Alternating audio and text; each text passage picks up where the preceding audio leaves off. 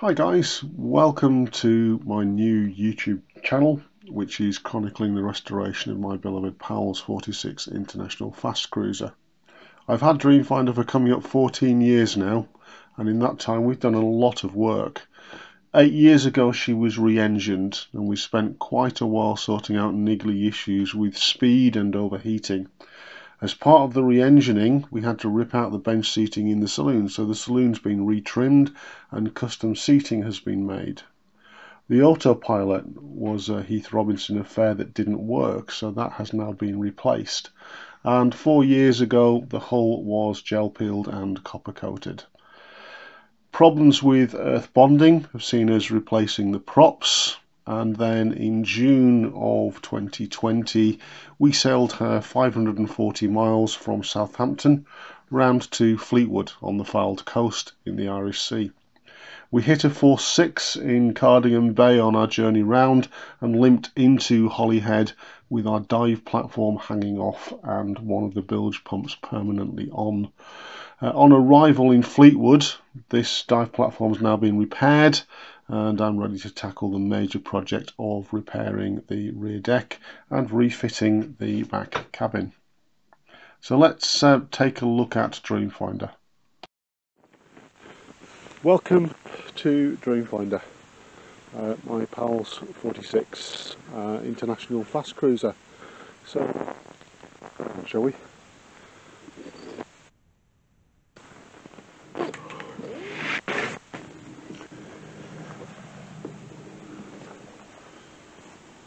Well, it's been a couple of months since I've been here because of lockdown, but she's not looking too bad. A little bit dusty, but so let me give you the tour. Let me see what you think.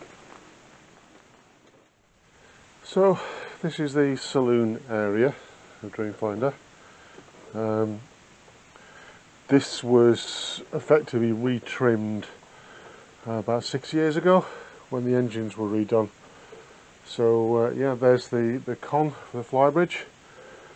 Moving down the stairs here, we move into the galley area. So these are the original bench seats.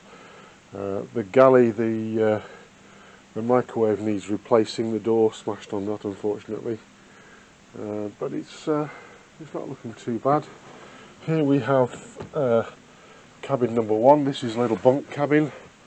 Can't really see much in here. I forgot to put the batteries on, but it's used at the moment for just storing. I've got the mattress in there from the back cabin. We then have a head in here, which needs a little bit of tidying up. The toilet has been replaced, but I've not actually done the surrounding area.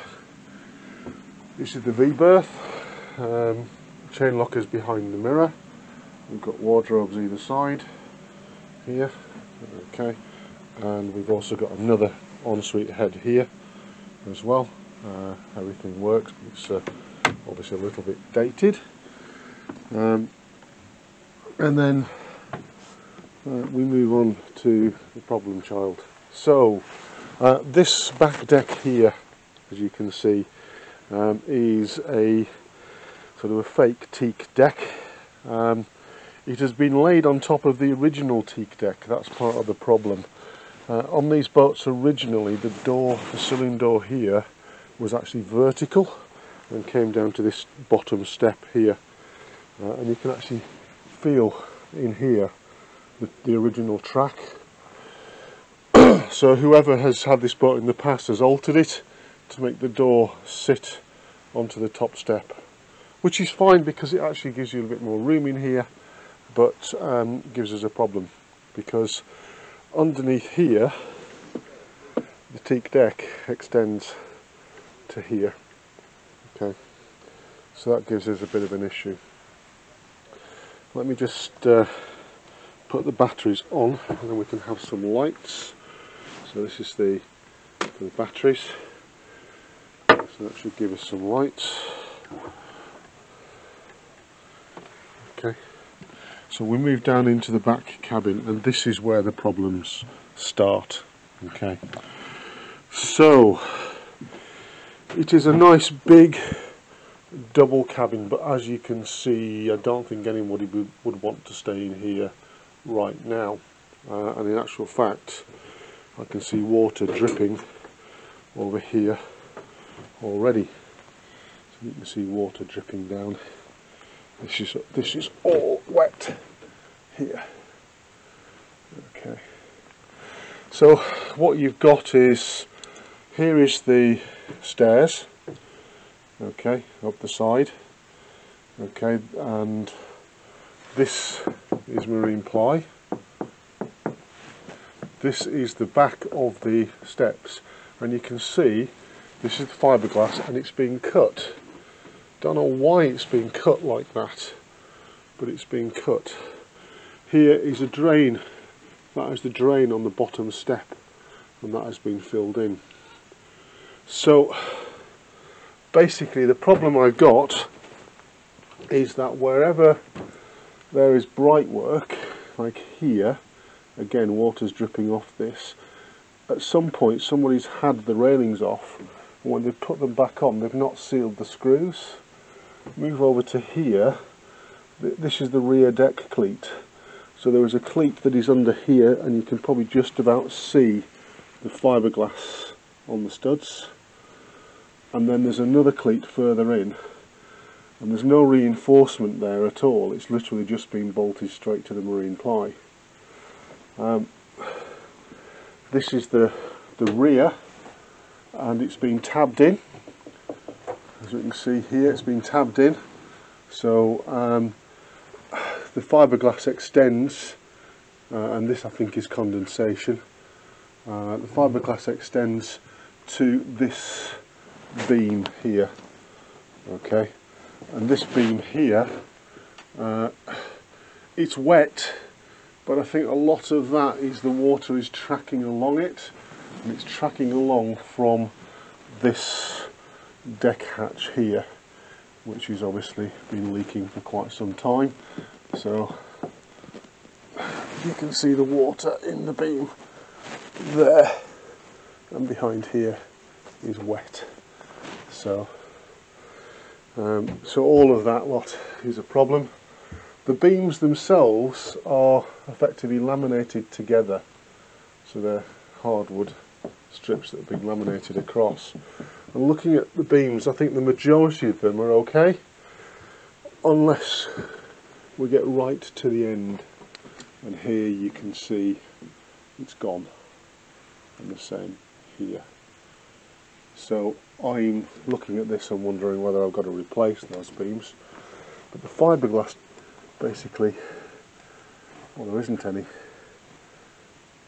or if there is, it's very minimal. So that's the problem, guys.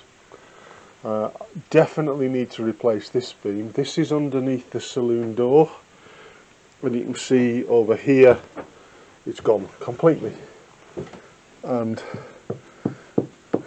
this is that triangle that I was talking about upstairs. So yeah, a bit of a problem. Back of the steps there. Okay. So this wall, I think I'm going to keep. I'm just going to strip it. Moving into the head, behind this is the other steps, and they are soft, and you can feel it moving here. So again, this all needs to come out. You can see here the beam has gone completely again, and here, and it's the same thing again. This is the fitting for the bright work, and whoever has had it off in the past has then not sealed it when they put it back in. So this wall's got to come out, all this has got to come out, this has got to come out, which takes us into the shower area, okay, and all that has to come off. Down here is the fittings for the dive platform, and the dive platform I repaired in the summer when we got here from Southampton. So and then we've got the steering gear down there as well. I don't know whether you can see that very well on the video because of the lighting. We have a 3-hull there which is jammed and will need to be replaced as part of this. Moving up here, then basically this here is where the 2 moulds actually join together. So below here is the hull, above here is the superstructure, and there is a rubbing strip here. Okay, and what I want to show you is that on the outside. So yeah, a lot of work to do. Yeah, this needs fiberglass underneath, I think, to make it waterproof. So I'm still working out how I'm going to do that, guys, and it will be really useful for any suggestions. That wall there needs to come out and be rebuilt, and the wardrobes need to be rebuilt there as well. Okay. Under this little lot there is actually the 1500 litre diesel tank, and then behind that wall there is the engine room, and I'll show you that in a second. So this is Dreamfinder's engine room, probably the warmest place on the boat because I've got a couple of these frost stats running in here just to keep the temperature above 0. Nice little diesel generator over there. Yeah, here is one of the 305 lumps, the Volvo TAM D61A.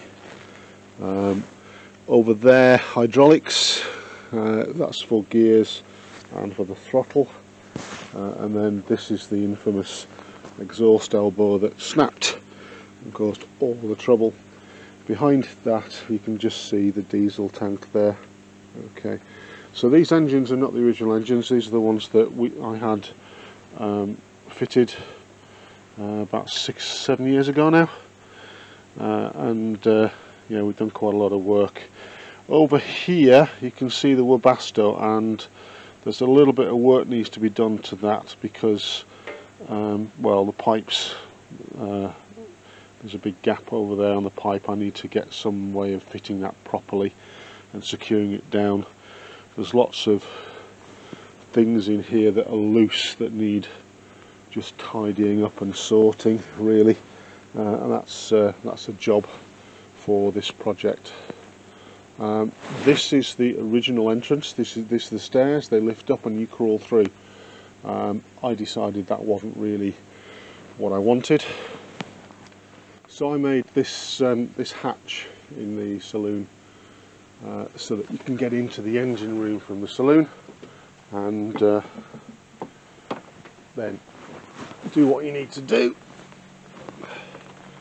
and it's a lot easier. And then we've got a hatch that just drops down to cover that. Just looking outside, you can see here these are the steps, and this brushed steel cover has been added by the previous owners because you can see here where the gel is cracking, and that's caused by people constantly getting on and off the boat, pulling on the railings. So you can see there it goes all the way up. That is the fitting that I showed you downstairs that is leaking, and I think that crack is the reason why we've got all the water leaking on the steps. Here is the cleats that I was talking about. You can see, you know, the inner cleat here.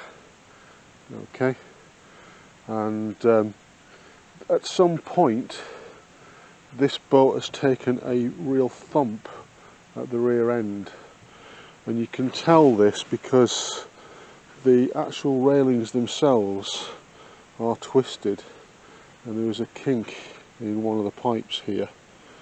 Okay, this is the other side, again the same sort of thing. So you can see here the cleat, there's the bright work, there's the fitting again, and over this side I have actually done a little bit of temporary repair on the gel here to try and stop it from leaking through. At some point this flybridge has been extended, and I don't know whether you can see, but the actual fiberglass here has started to pit, and it's looking a bit unsightly. Plus there's also handprints all over it, and it's cracking there at the joint. So as part of this, that will need sorting, and you can see how it sits on the original frame there. So all of this here is effectively not original, and yeah, needs to be repaired. Fiberglass itself is looking pretty good. There is a couple of little holes on the main deck where there were press studs. There is a little bit of starring like this, which I assume has been caused by a collision at some point or something like that. But the main issue we've got is at the back. And again, you can see here that the gel is all crazed, okay, and needs basically stripping back and repairing. At the back here, as I say, she's had a bash at some point. You can see the water dripping off there, but you see this massive crack along the transom.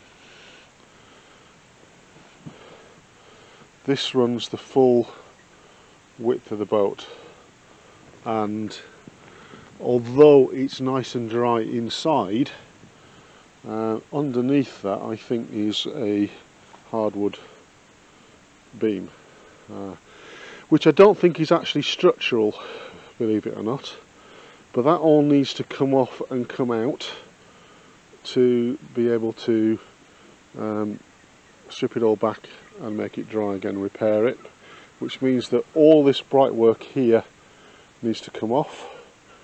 The davits will need to come off. The step there will need to come off, and all the bright work on this side as well will need to come off. Now, as I said before, I think she's had a bit of a bash at the rear end at some point, because I don't know whether it's going to be visible, but there is actually a crack in the teak, and steady on, girl. It's somewhere around here in the tow rail, so I'm going to have to see about repairing that as well. So the dive platform, as I said earlier, that dive platform came adrift just on the outskirts of Anglesey, Holyhead. So yeah, that has been repaired. This is a couple of the screws there are a bit proud, they need to be bolted in properly, but they're not stainless steel. I needed to order some stainless steel bolts, so that's why they are like what they are. When she comes out of the water this time, I'll get that done as part of the jobs. So yeah, that is Dreamfinder. So one of the reasons for coming to Dreamfinder today is just start the engines, make sure the batteries are okay, just give them a little bit of a run through, let them warm up. So let's give it a go.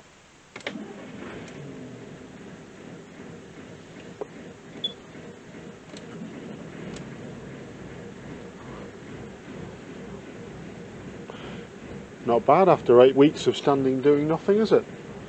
Let me just put the ventilator on,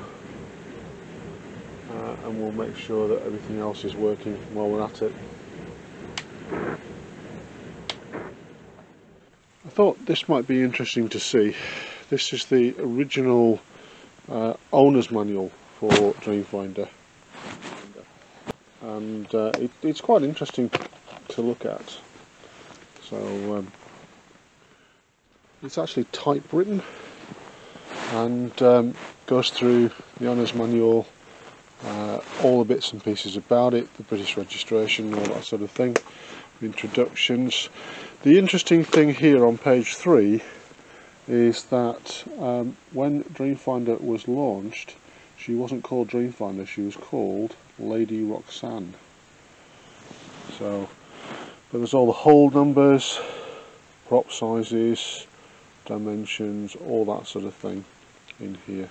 So it's quite a nice thing to have with the boat itself. And it goes through things like daily checks, that sort of thing. There's wiring diagrams in here. There's all sorts of interesting stuff. And it comes with a briefcase full of other information about the boat, including an owner's manual for the engines, there's the Raytheon stuff, there's all the information regarding the depth finders, the gearbox manuals, all that sort of stuff, the hydraulics, etc., and all the paperwork in here, including things like the customs invoice as well. So all of that has been kept intact and provides quite a nice little history. So Dreamfinder, I know, started out life as Lady Roxanne, and I know from the customs documentation that she was imported into the UK with the name of Special Reserve, and I did have an email from the previous owner explaining why he changed the name, but I can't for the life of me find it. So, but it's interesting to know that she wasn't always called Dreamfinder. In fact, the earliest record I've got of Dreamfinder as a name is from 1994. Okay guys, so that's it for this video. I'm still learning as we're going along with this, but hopefully you found that interesting, and you can see there's a lot of things to do over the coming weeks. Unfortunately, we've just gone into national lockdown, so I'm not quite sure what I'm going to be able to do between now and the next video, but we've got to find Dreamfinder a new home, possibly glass and dock, find a shed to put her in, and do all of that, and then we've actually got to get Dreamfinder into that location. So there will be a lot of content coming up in the coming weeks, but yeah, hopefully things will sort themselves out. Stay safe. If you like what I've done so far, please give me a thumbs up and hit the subscribe button down below. As I said before, I am really keen for advice, so if you've got any advice on what to do to lay fiberglass, I'm going to be ripping the marine ply up, and then I want to lay a fiberglass layer before I then lay a core and then a fiberglass on top before I then put the deck on top of that. So any suggestions on that will be really appreciated. And also when we come to the beams as well, I'm not sure whether those beams are structural or not. Certainly given the state of them, I don't think they're actually holding a lot up at the moment, so I'm guessing not. But again, if you have any suggestions, then please put them in the comments area down below. Thanks for watching, and hopefully I'll see you again soon.